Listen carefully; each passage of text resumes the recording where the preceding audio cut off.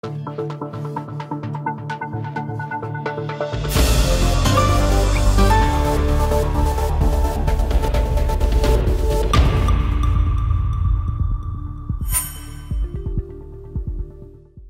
medium-class Type-X robotic combat vehicle, developed by the European leading robotics and autonomous systems developer Milrem Robotics, passed its initial mobility test.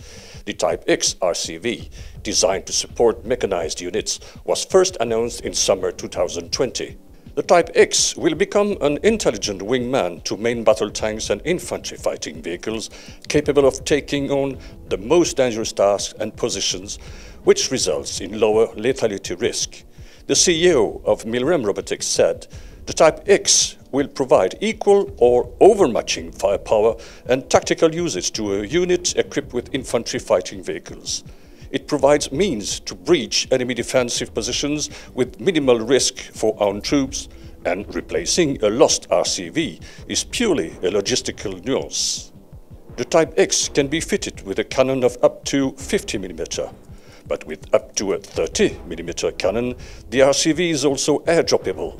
The C-130J and the KC-390 can carry one Type-X, an A400M2, and a C-17, 5 of them.